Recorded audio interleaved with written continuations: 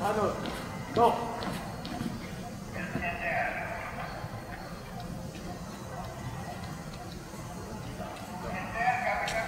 May wide na to.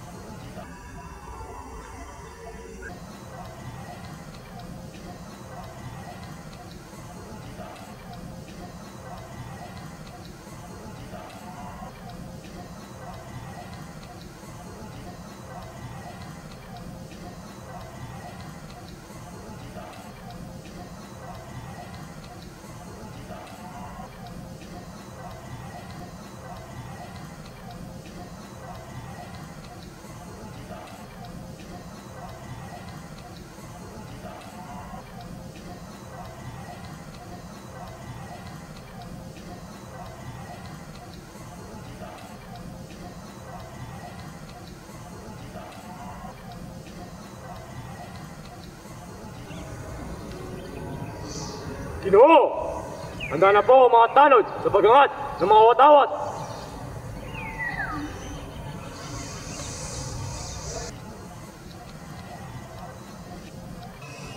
Hugay kamay! Na!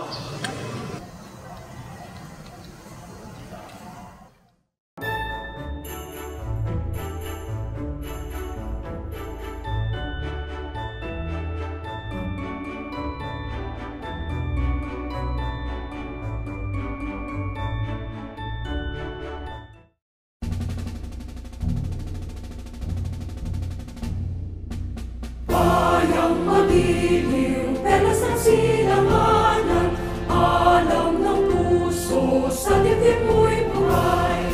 Lupang hinirang, tuyat ka ng magiting, sa manlulupi, di ka pasisingin. Sa dagat at bundok, sa simoy at sa langit mong bakaw, may nilagang tula at awit sa paglayang minamahal. Ang kisag ng watawat mo'y tagumpay na nagtinilig. Ang bituin at araw niya kailan pa may di magdidilig. Lupa ng araw ng walhati pagsinta, buhay ay langit sa piling mo. Aming ligaya na pag may mga api, mamamatay ng dahil sa'yo.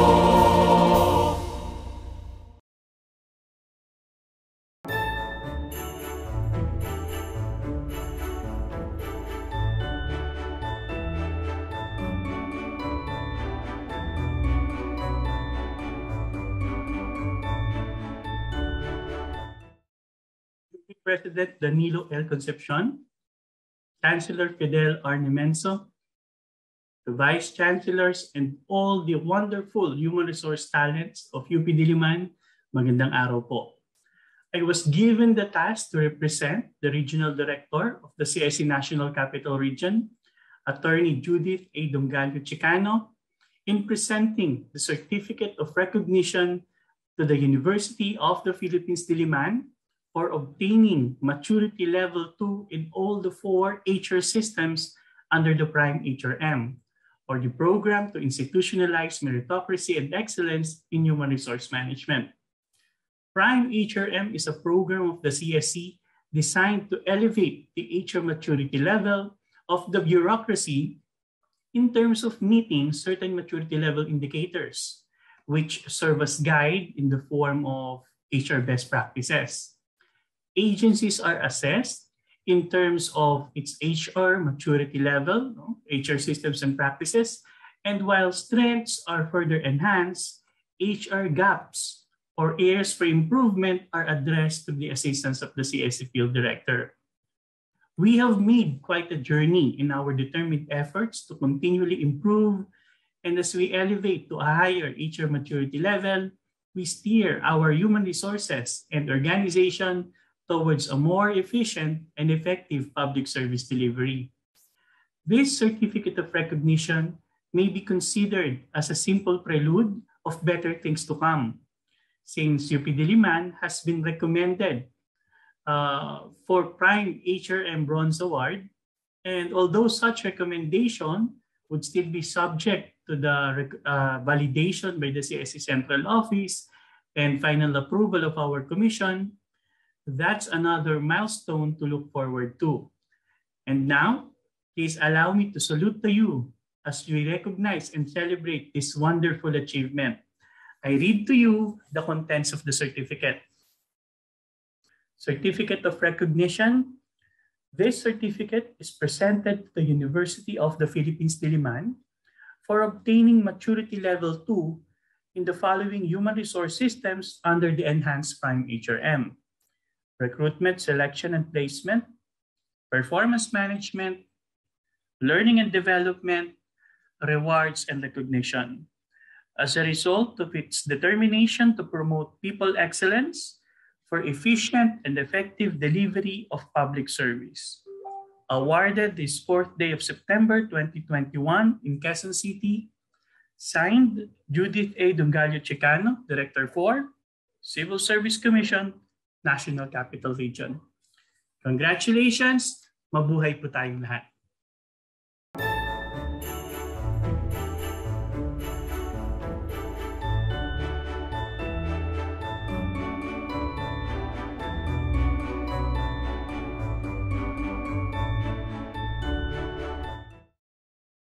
Noong Biyernes, kasabay ng ating taunang tradisyon ng pag-iilaw, inalala natin ang ilan sa mga kasamahan nating pumanaw na.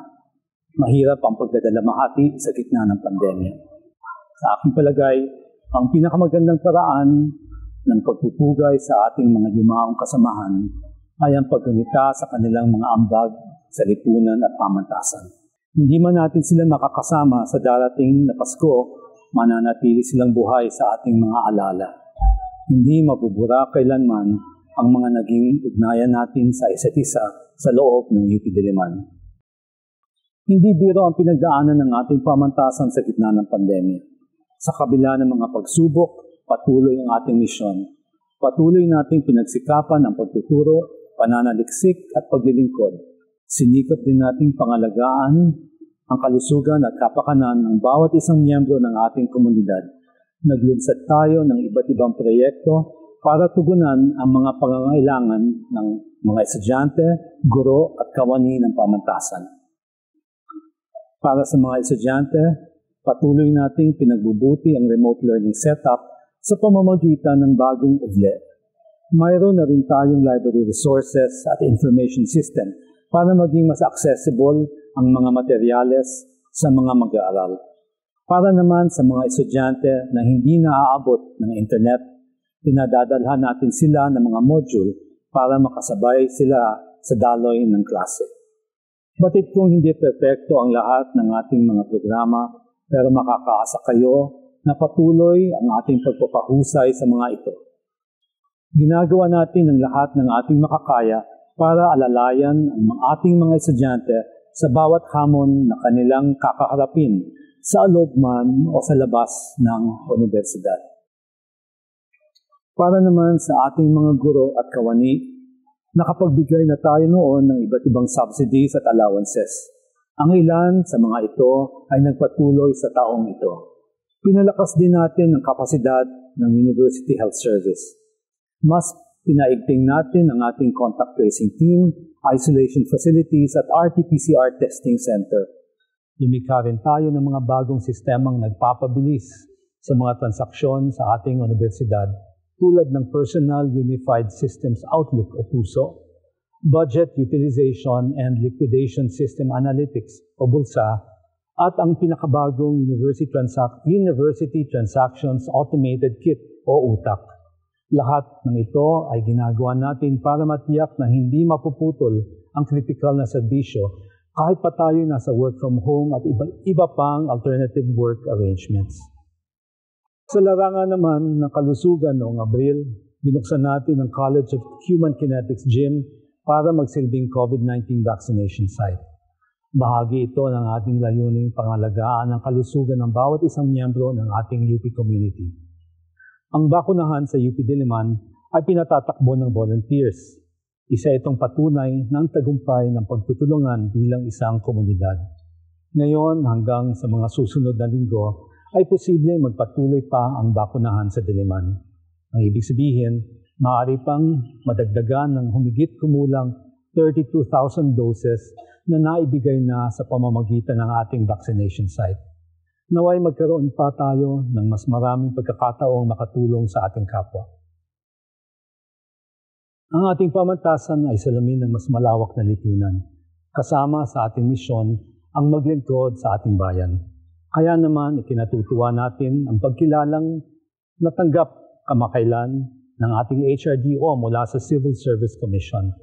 Nagpapasalamat ako sa CSC sa pagpupugay na iginawad ninyo sa UP Diliman HRDO. Lalo nitong pinalalakas ang ating panata na patuloy na paghusayin ang ating mga proseso sa universidad. Sa kabila ng mga pagsubok ngayong taon, mayroon pa rin tayong mga dahilan para magdiwang.